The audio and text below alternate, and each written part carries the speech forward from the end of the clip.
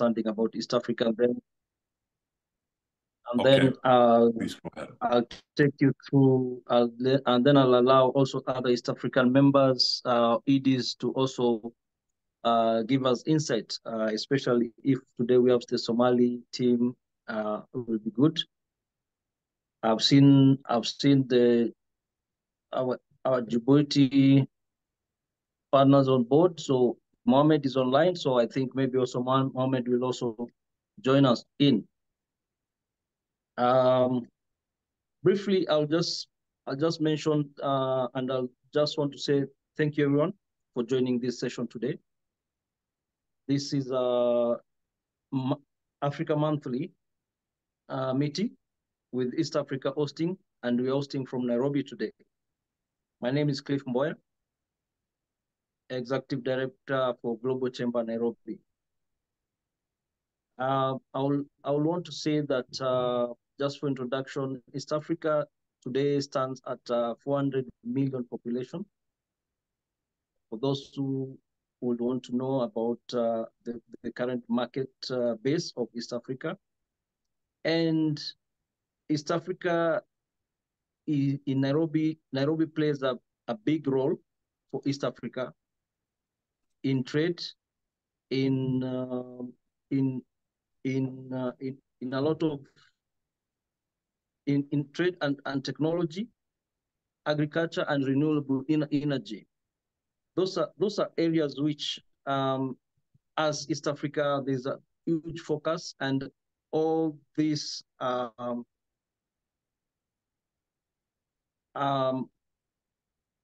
centered around Nairobi. Why are we talking about Nairobi? Because you see, Nairobi is becoming an hub, and it has always been an hub for the African market.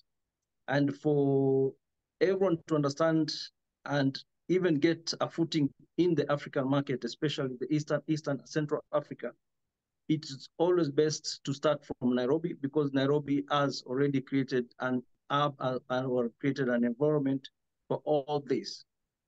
East Africa, including Kenya, presents a variety of businesses, opportunity across different sectors. Some of the key sectors are information technology and innovation, which is Kenya is currently leading and significantly in the technological startups, particularly in the fintech sector, with the growing tech-savvy population. In Kenya, there is that tech-savvy population, and the government support is immense in terms of driving the fintech and technology. And just to mention on the information and technology, I would want to mention that the current director of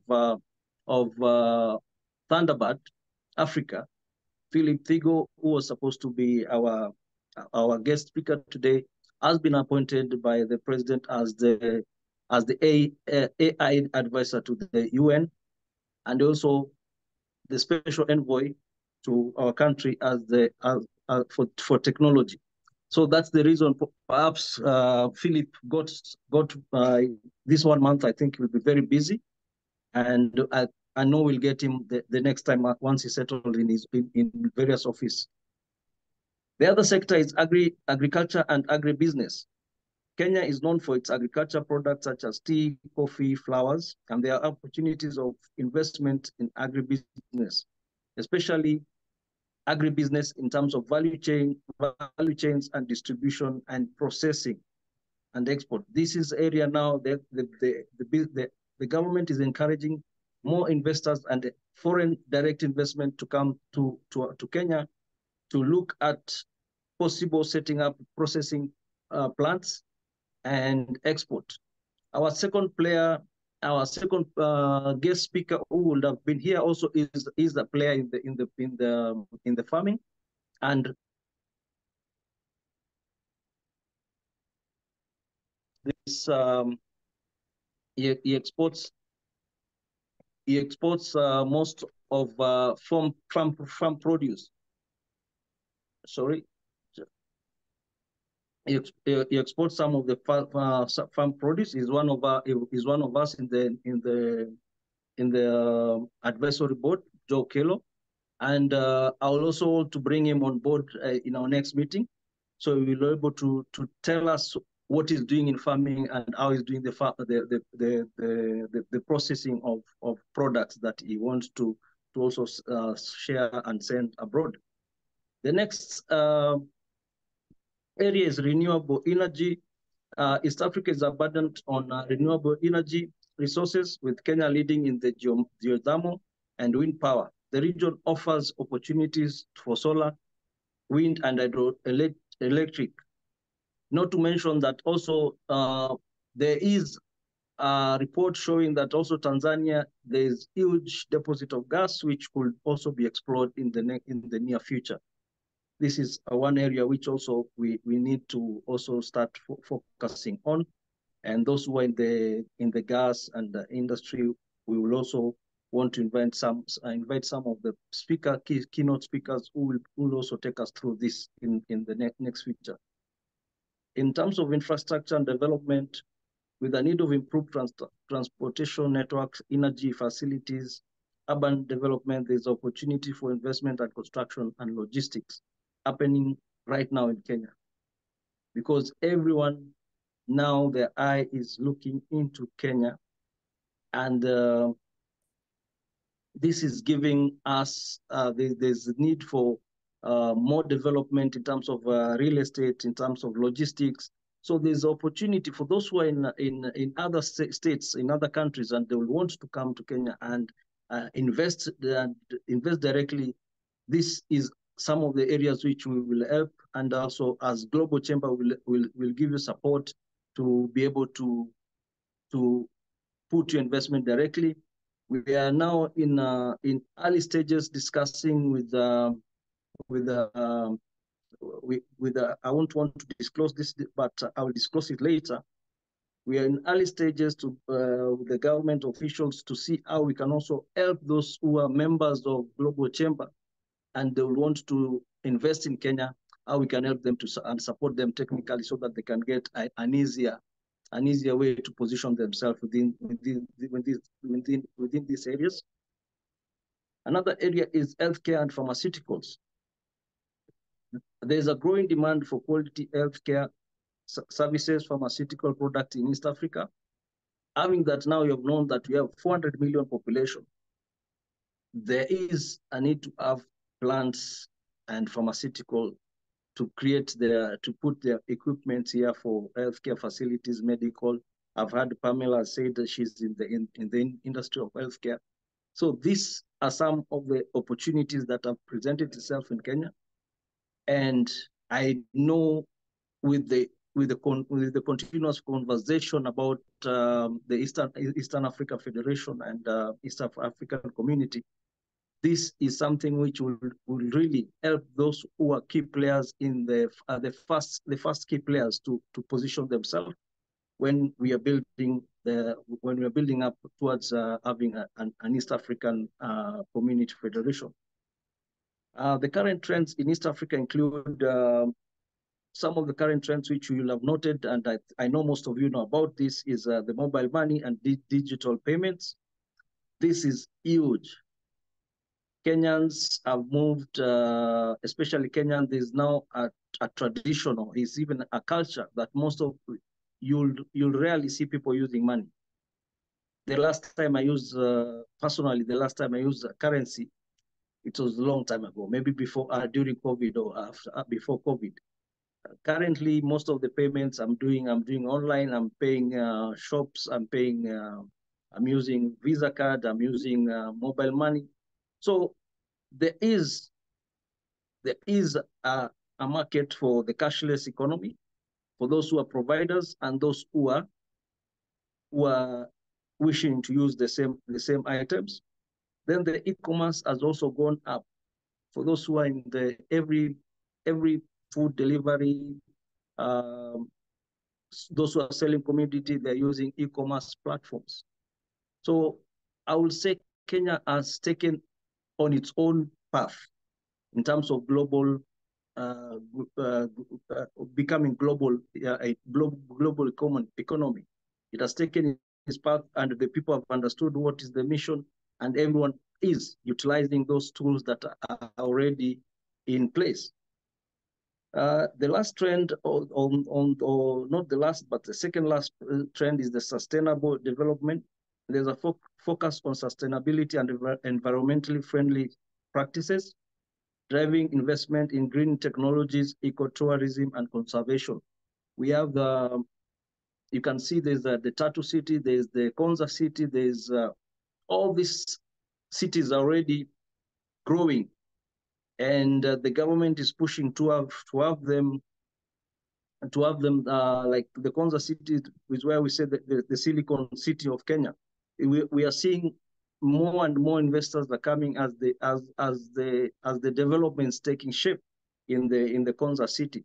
And that has also been adapted in other small towns where now they're also trying to think or to figure out how to come up with sustainable development throughout the country in other counties. The last one is the youth entrepreneurship, which has also been addressed by the youth bulge, which has from 2015. There has been a youth bulge, and the government has put a lot of focus in the youth population, building entrepreneurial and leading startups that are promoting startups within the communities and creating programs, incubation programs, and pushing for the funding. So this is some of the areas which it's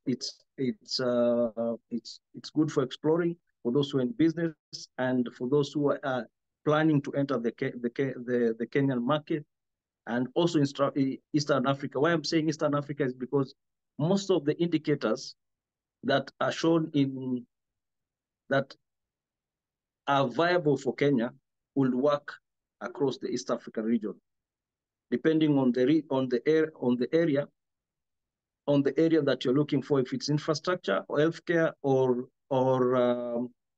or agriculture. Because this region now is for the rural region will turn more into agribusiness and agriculture.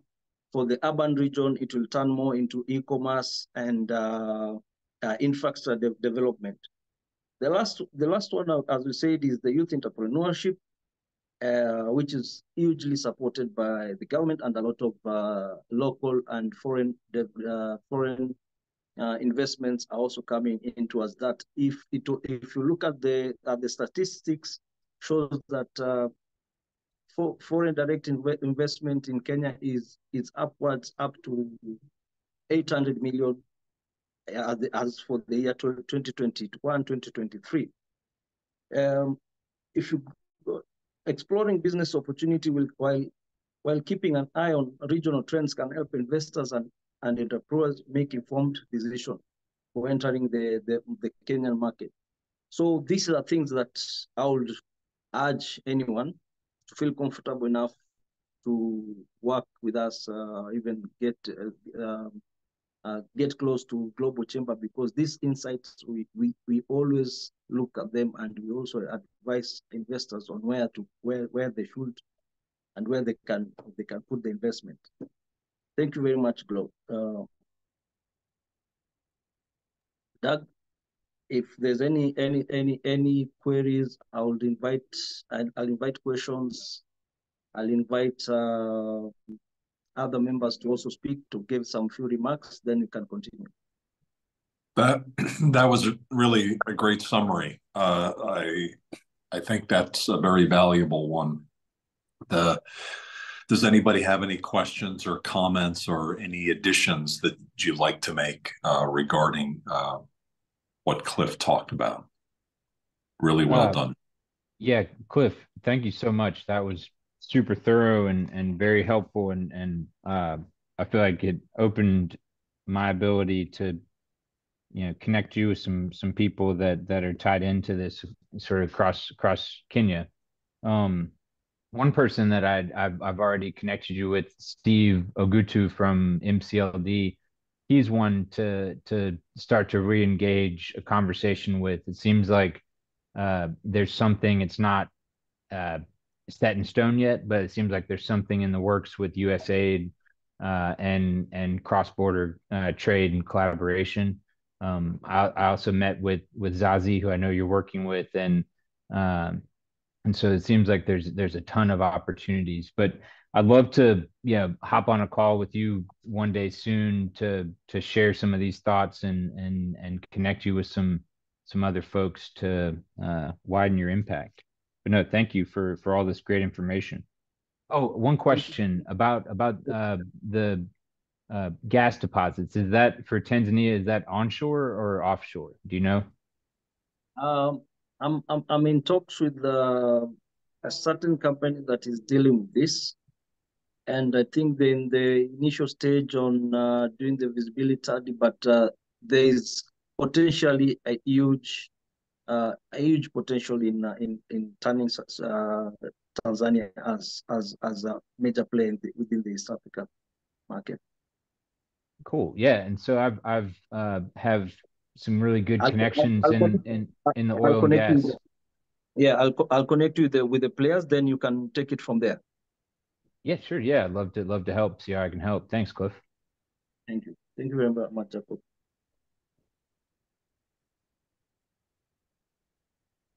Anyone else with any question? Or perhaps we'll also go to the healthcare. So maybe Pamela? Yes, hello. I appreciated your remarks and your overview, Cliff. Thank you. We have been working within Kenya for probably the last 16 to 18 months. We have a partnership with the Kenyan Ministry of Health, as well as the Kenya Healthcare Federation, as well as some other entities within the region to really not only provide training and certification, but to actually change the scope of practice for clinicians to be able to have within their scope to do OB scanning so that more women have access to ultrasounds and more clinicians who are majority women in this field have access to this type of professional development, training, and certification. So it's been quite a journey, and I greatly appreciated your remarks, especially for the advancements in the innovation that are present in Kenya. For healthcare is such a legacy type of field, particularly in the United States. We're not ones to really change very quickly.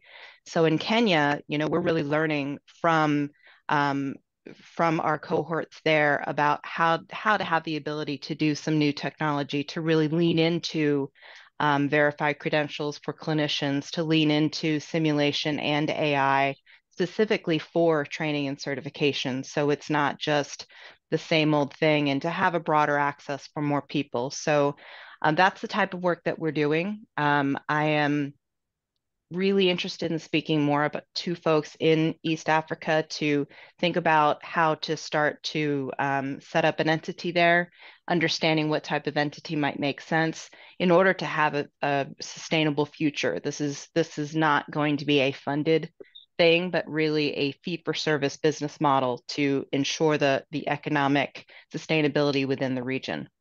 So that's the work that we're trying to do. Well, so congratulations on the inroads that you've already made. And we're always willing to sit down with you guys and see where you guys have reached and where we can be able to come in and help you to reach your goals. That is what is our aim, and we are happy to see that there's more people coming in Kenya to give us the support that is needed. Thank you very much. Thank you. We did just also receive a USAID grant, which is the first of this for us. So we're really excited to see how that can propel us forward a little bit more. So thank you. Okay, now that you've mentioned USAID, I think maybe you could also apply for the USD TDA, because I saw now they're also now focusing in Africa, and there's possible way to partner with them to give you the grants and things towards if you're looking towards developing in Africa. Thank you very much. That's great. Thank you. Pamela, what do you guys have on the ground there? Are they in Nairobi? Yes, so I have a lead in Kenya, in Nairobi, and she does a lot of our on the ground, all of our on the ground work with stakeholders, and knows everyone's WhatsApp and slides into their DMs for all of to get all of the work done. She's absolutely remarkable. Interesting. What do you see as the kind of the next steps for success?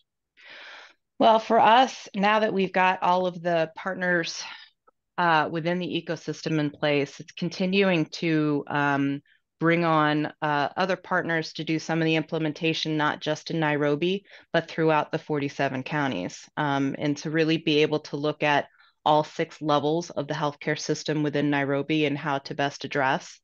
So at this present moment, we're looking at different implementation partners for training and being able to meet different training entities where they are and how they can train other folks, and being able to have the right education and tools together to be able to not only provide the trainers what they need, but also to then meet the needs of those that need to have that training, depending on where they are on the spectrum of beginner to advanced, et cetera. The other piece to this, of course, is working with the device manufacturers who are already in market to see what's the best opportunity to partner with them in their value proposition to ensure there's a sustainable way for everyone to get devices that are not used, that are not donated, but actual new devices throughout the coming years. Got it. Fascinating. Great work. Does anybody have any questions for Patricia? Pamela. Yes. Hi. All right, Pamela. Go ahead. Hi, Cliff. Hi, how are you? How are you doing? Quite fine. How are you? Thank you so much for your presentation. Sorry to be late. I just caught the last presentation talking about agribusiness. So that's the last thing that I caught. And that's my specialty also, because I'm in the agribusiness. So I'm the executive director in Morocco of the Global Chamber. So we are in the same continent. So I think we have a lot of things to do between 2 countries, because I know there is a lot to develop in the agribusiness sector, especially the food security in Africa. So a lot of opportunities, a lot of investments. So I think we can collaborate on that, because we have like complementary between the 2 countries. There are some products that are available in Morocco, and also other products available in Africa. So I think why not to develop trade in such products, because there is a big lack in trade between African countries. Sometimes I know some countries that buy product from Spain, and Morocco export to Spain. So it's very insane, you see. So there are some countries that buy products like in double price. So Yes. I think these last conventions of free trade agreements between African countries can accelerate that, and can develop also the trade in many sectors, not especially in agribusiness. So my question, Cliff, just I want to have an idea about what is developed in Kenya. Is it the processing food sector, or the agriculture, the fresh product sector? So just that's the first question that I have. So and also I want to inform you about concepts that we can develop also between the 2 countries, is the agro trip. So agro trip is is a concept of study tours for agri-professionals. So, for example, we can bring professionals from the agriculture sectors from Kenya to Morocco to have like training and some special visits to modern units, etc. And also perhaps in the inverse, we can bring also Moroccan professionals to see advancements in Kenya in terms of agribusiness sector. So we did that in Sudan. It was a successful experience, and why not to develop that in Kenya? So I think we can have more talks after the webinar to see how we can develop that. Thank you, Cliff. Thank you. Thank you very much, Munir. I want to tell you that we have a very close relationship with the Moroccan embassy here, especially the ambassador.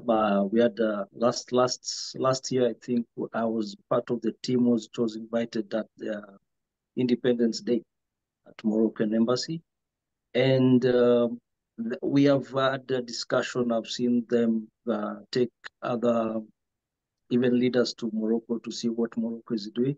So for me, this interaction will be very good, and it's not something which we'll take for granted, because I know there is a discussion around agribusiness, and there is possible agreements on this. I would want to talk about, because I'm not really sure what is the detail of this information, but I know the relationship between Kenya and Morocco is very good, and there's a lot of opportunities that are being discussed in the pipeline. So for me, this one is it's something which I'll say it's viable, and it will work. And in terms of your question, what you have asked about agribusiness, which areas to look at, I'll tell you it's a broad spectrum. It's an open market, whereby if you're able to start from the beginning, where you want to do the agribusiness, where you want to do farming, there are areas which you can get the land to do that.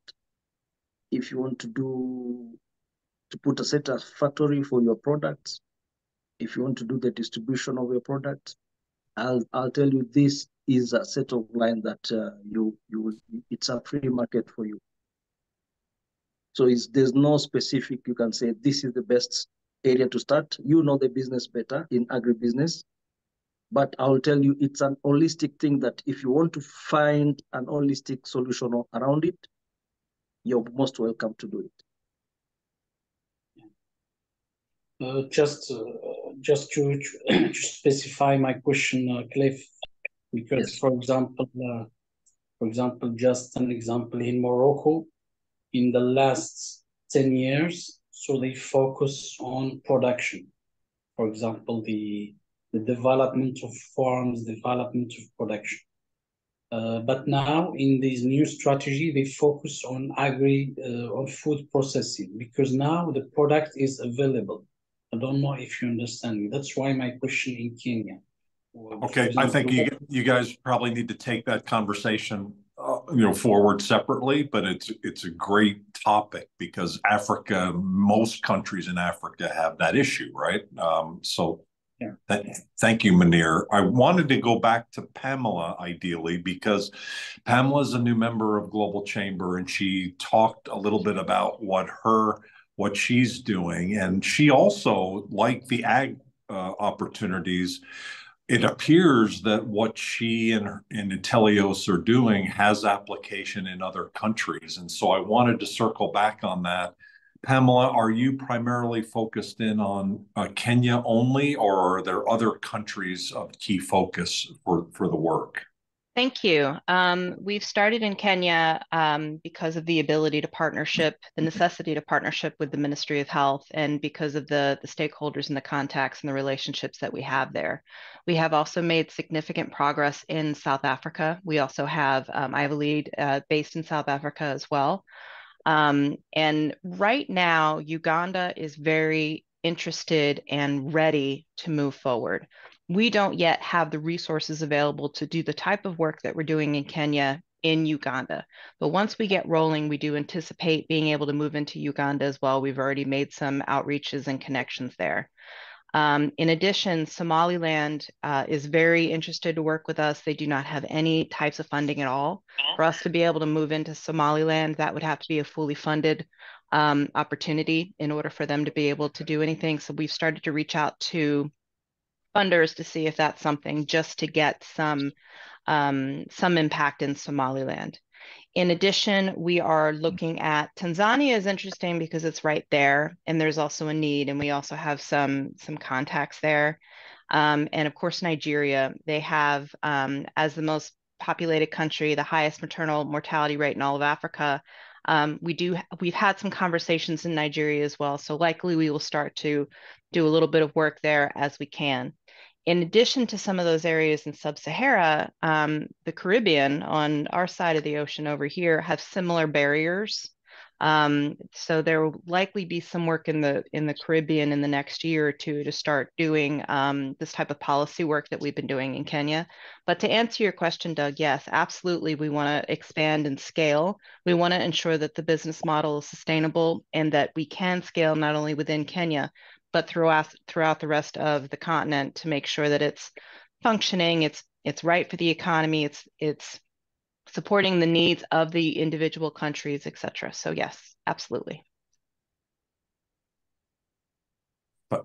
Fascinating. How are you deciding which countries? Is it mainly through connections that you have, or is there other way that you're strategically making those decisions? You know, I literally just presented on this exact topic over the weekend of how we're deciding on market entry and growth, et cetera. It's a myriad of reasons to enter a new country. One of them is absolutely, of course, connections and relationships, but also the resources that we have available at Intelios, who we have on the ground, the type of, I think, I'm trying to think of the right word, but really the capacity to be able to move into these countries because they're all so very different, and understanding each market. So it's that type of on the ground understanding that we have to have before we really move in. We have folks that are reaching out to us from different places. And so having really wide exploratory calls and discussions to see where we can start making a little bit of inroads here and there, and then deciding on what that larger entry is. But resources is probably the primary thing is can we move forward and do it in the right way without spreading ourselves too thin and not enabling Kenya to be truly successful before we go out and try to do too much. That's great. Any response, Cliff? Or I see Nihi on the call from Nigeria. Those certainly would be two key countries. Munir, in terms of Morocco, I think that would be probably something to look at as well. Hi, Nihi, how are you? I'm fine, Doug. Thank you very much. I'm okay. Good. You're looking great. Any response or any questions that you have for Patricia? Pamela. Doug, you'll get it one of these days. I was writing you an email earlier, and I recognized I wrote Patricia in the email, and then when I screwed up on the there, I changed it to Pamela. So I'm going to get that right. I'm going to work on that today. Okay. Sorry, Pamela. Not at all. Sorry, Nihi. Go ahead. No problem. Nice to meet Pamela. I heard her talk about Nigeria and a few other countries. I think we can take the conversation offline and absolutely. See how we can support in any way. I'll try and reach you on LinkedIn and take it from there. Or if Cesar can connect us by email, that'll be wonderful as well. So thank you very much. I'll drop my email in the chat. Thank you. Where in Nigeria are you located? I'm in Lagos. Awesome. I'm based in Lagos. Yeah. That's great. Thank you. There's a couple things that are really great about Nihi. Number one is, he's honest and he's ethical and he's someone we can trust. We've been working with him for a number of years. He's our advisory board chair for the Lagos chapter. Oh, great. And the other aspect is he's in a legal he's a lawyer, and he's in a legal network that extends across Africa. So he has connections all over Africa, and he's been very helpful and instrumental in making connections in countries where we don't necessarily have the strongest network. So he is a great resource. And what type of law do you practice? Basically corporate, a bit of market. I mean, market entry is naturally a part of that. So I think will be helpful as far as I agree. Will be concerned. Yeah. That's great. Thank you. Yeah. It looks like Chris, did you unmute yourself? Christopher Herring from Global Chamber San Antonio. Did you have a comment or a question or anything you'd like to add?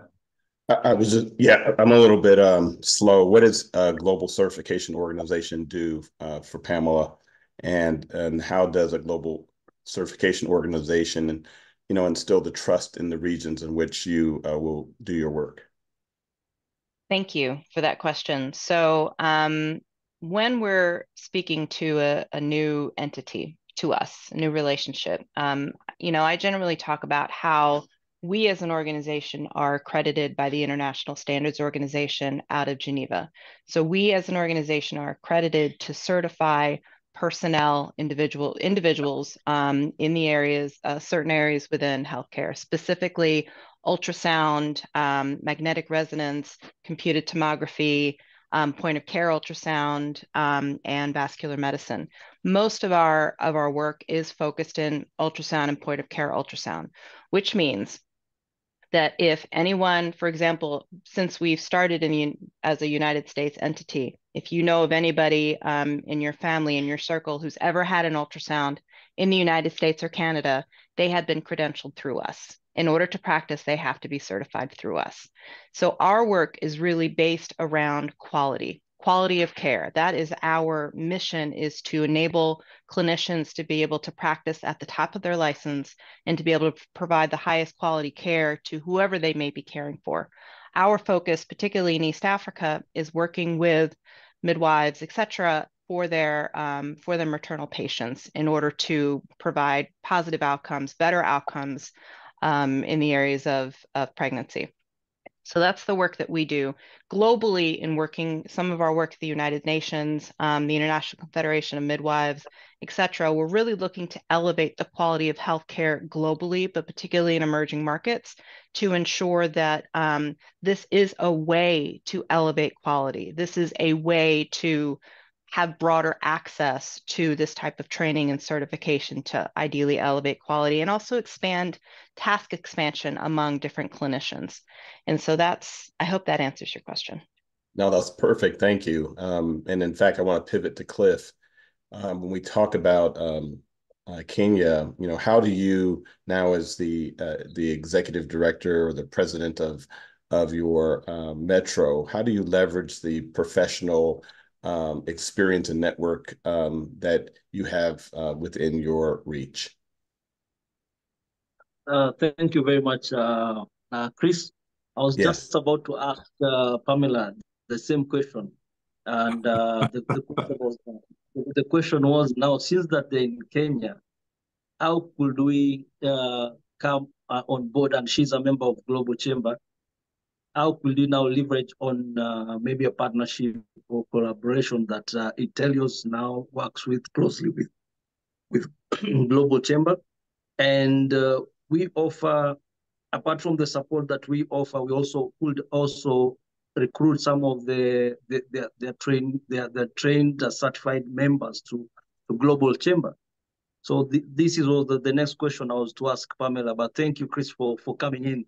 I know that is your area of expertise. Thank you for the insight. So, and forgive me, because this is my first Global Chamber anything, my first call, my first anything. So is the question really, the more that our outreach and our partnerships and our relationships, to be able to bring them into the circle of Global Chamber so that we can then further do the ecosystem within Global Chamber as well as, and if that's the question, I certainly don't see why not. I think it makes sense. The more conversations that folks have and the better. That was one of the things that I mentioned in my talk this weekend, actually, is that talk to everybody. And so I think that that certainly supports that, that exactly. Thank you very much. Did that answer your question, Chris?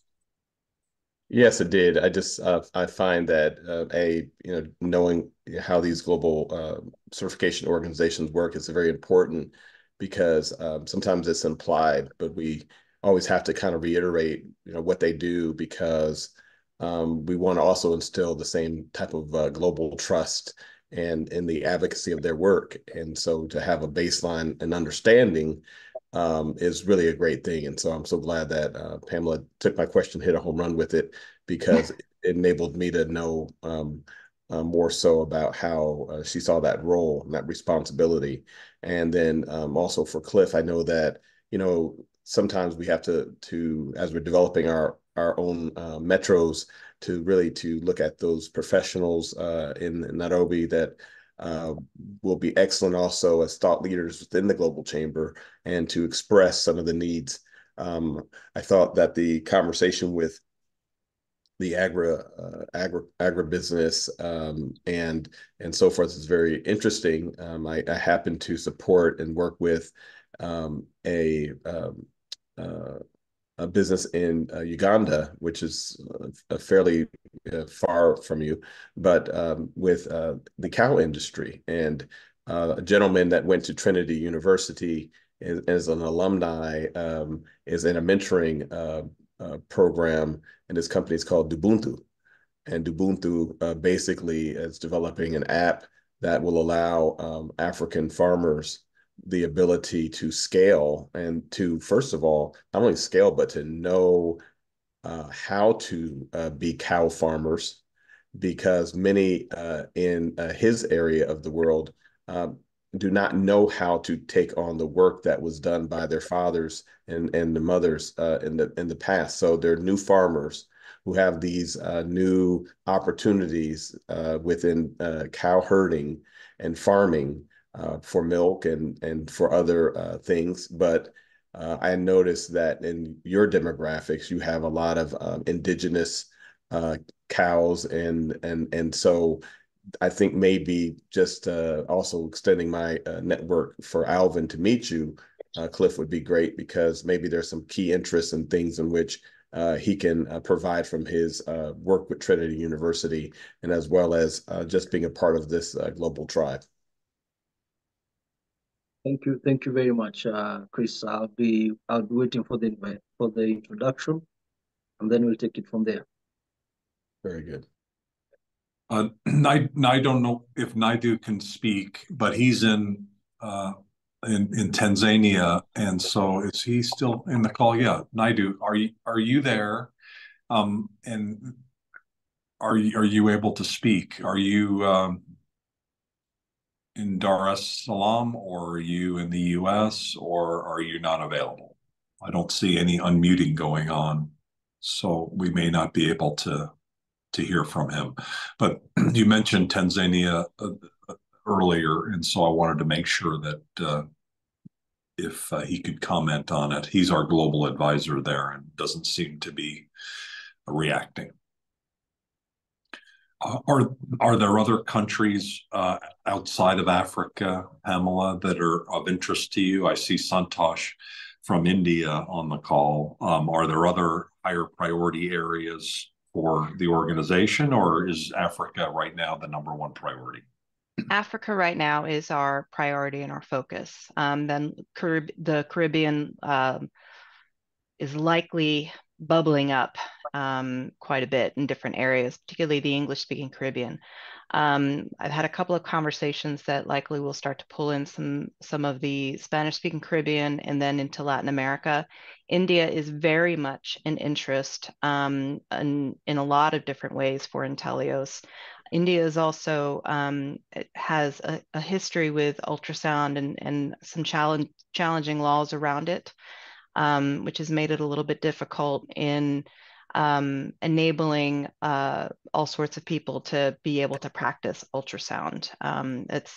So that's been an area, but it's certainly someplace that we would be interested in working with and partnering with. Sounds good. Can you also talk, Pamela, a little bit about the opportunities you may have with Windhoek, Namibia? Is that on your radar?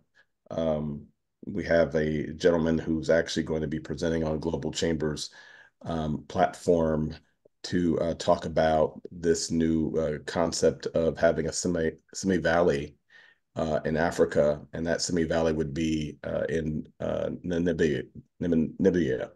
And so we have and I put into the chat where everyone can sign up for the event next month in April on the 16th. But I've met this gentleman, Sebulon David, back in I think it was 15. He was a Mandela Fellow, came through the State Department and visited Austin, and then came down to San Antonio, where he was able to meet my mayor, and the two cities, San Antonio and Windhoek, have created a sister city partnership. Oh, I love that. Yeah, and I find that the sister city programs are very good for Global Chamber because it allows us to know exactly where our metros are linked up and partnered with. But I'm excited to sit down with him doing a one-on-one conversation about this concept of semi-valley in Africa. And so there again, I know he's always fighting for resources, and he's a tech guy. So he's not on the agri side, he's a tech guy. Yeah, but good. He's really has been working very hard over the last 9 years that I've met him on breaking this concept. So we're going to now make him the official king of the industrial village. And that's going to be really dope. Looking forward to doing that. So I just want to ask, did you have any priority for that area of Africa? I'd like to be everywhere where we can be, a part of providing positive impact. It comes down to the ability to do that and to do it correctly and in the right way. And so that's not on our immediate horizon. We don't have any contacts there or relationships yet. And I've not done any research in that area to really learn anything. I don't know anything about the country in terms of the type of work that we do. Although I would be very pleased to meet him. And Zebulon, is that what you said his name was? Yes, Sebulon David, and you can actually find him on LinkedIn as well. That's great, thank you. I did also meet somebody this weekend from Zambia, and she's going to put me in touch with the Ministry of Health in Zambia as well. So, you never know where conversations may lead. And that's kind of how we landed in Kenya and South Africa, among some other things. So I'm happy to talk to just about anybody. That's awesome. When is the event, Christopher? Yeah, the event with Sebulon is on April the 16th. And we pushed it as late as he can be up and as early as we can be up in America. So you'll find it on the Global Chamber calendar, globalchamber.org/events. I did put the link in. And also, Pamela, you did mention the Caribbean. So we also have some Global Chamber members that actually I met in the Caribbean this week at the University of Texas, Austin. With Brandon Powell. Brandon is he's also an IT gentleman, but there was also another fellow that the State Department brought over. And what I find is that these fellows that come over, they've been very well vetted by the U.S. And they have the great potential to move mountains. And so we have the pleasure of being able to bring 13 new members into Global Chamber from the Americas. And as we know, the Americas also experienced impact through the diaspora of the slave trade. And so we've been working with people trying to unify, trying to create more business opportunities, to be supportive of people like Cliff and his efforts to unite Africa. And so welcome to the global tribe. That's all I can say. You're a welcomed addition. So this is really great. This is quite an opening. I appreciate it from all of you. Thank you very much. And it all starts with Doug, and I can say that. Thank you. You're very kind. So Cliff, sorry to kind of take you off a little bit track. Thank you for your flexibility today. What I know there's only a few more minutes left. How would you like to cover those? Okay, I'll just give a few comments and say that everyone is welcome to Global Chamber, and then I'll also just mention what we are doing in Nairobi, or what you're planning to do in the next. As you all know, also I'm also director in the Phoenix Sports. Phoenix Sports is a sports management company that helps sports people to get sponsorship, to organize the events and stuff like this. As we have agreed with Phoenix Sports to bandwagon on the next events. They'll be doing golf. They'll be sponsoring golf in every Golf Friday membership, and the Global Chamber will work with them to introduce Global Chamber to members of the golf clubs, and talk about Global Chamber, and also hoping to get new members from from these events. So every month we'll have a golf tournament, championship, supported by Global Chamber and Phoenix Sports. So this is something which is in the pipeline, and I'll also share it with you in terms of getting members, and also in terms of creating awareness of what is who are we and what we are doing at Global Chamber. Thank you very much, Doug, for this invitation, and I will give it over to you to close the session. Oh, hey, thank you.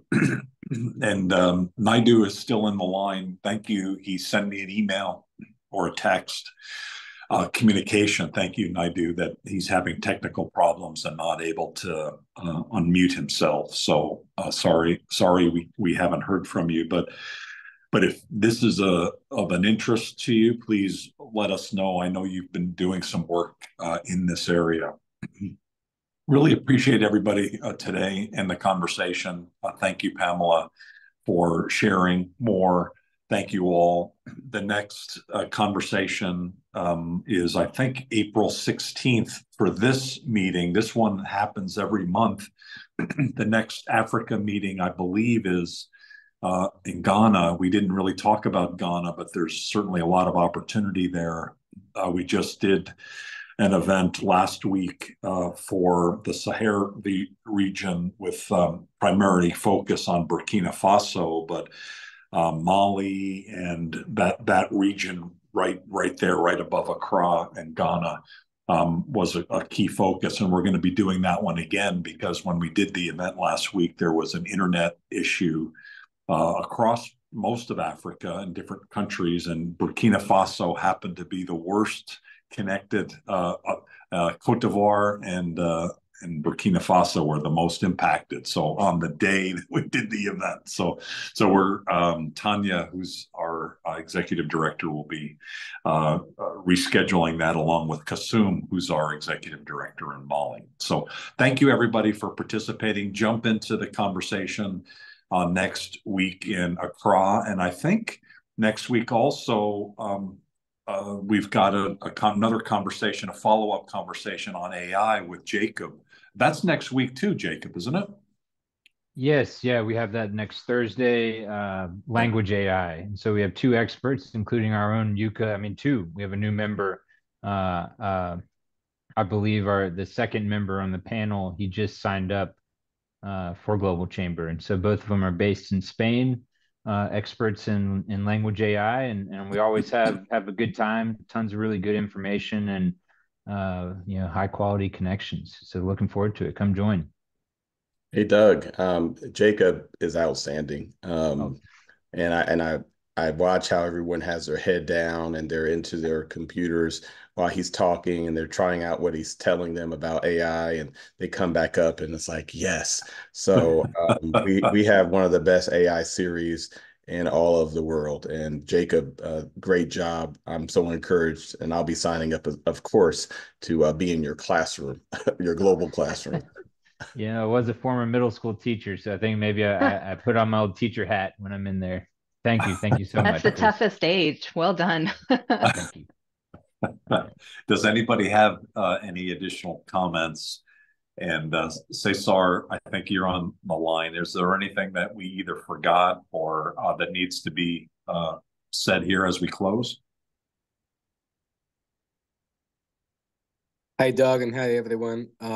No, I think it was a great call. It was great learning more about Kenya and learning more about Intelios as well through Pamela. So Pamela, I'm gonna be sending you a couple of emails after the call because I Awesome. just took some notes and I just wanted to make sure you were connected. Quick question: do you speak Spanish? Do you have someone who speaks Spanish in the team? Sí, hablo un poquito. Hablo más italiano, pero sí, puedo entender. Okay, because you mentioned Latin America and the Caribbean, so we do have some monthly calls, and I was thinking about inviting you to some of those. But I will keep you posted on all that. Please do. Thank you. Yeah. Thanks, everybody. Have a great day. Thank you, everybody. Thank you, everyone. Oh, before